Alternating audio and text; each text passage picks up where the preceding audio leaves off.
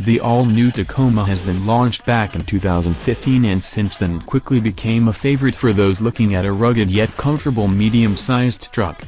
Unfortunately though, there are still a lot of people holding from buying one, and it seems that Toyota's sales are not as good as we first thought. This is mostly because they are not offering a diesel while their major competitor, the Colorado, has one. Thanks to that, it managed to snatch a lot of the customers that wanted a diesel truck.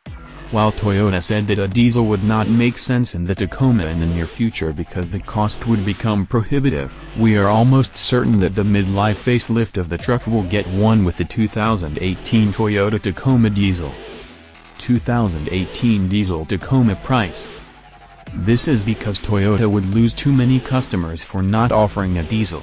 That would be a shame, especially since they have plenty of diesel engines developed for the international market. Our best bet would be that the Tacoma will get a new generation diesel, smaller than that of its competitors but more efficient and probably more powerful.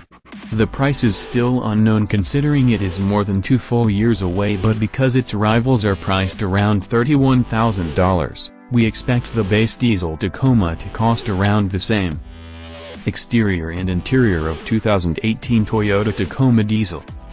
Just like with the older model of the truck, the 2018 Toyota Tacoma Diesel is not going to change all that much when it comes to its design or even interior.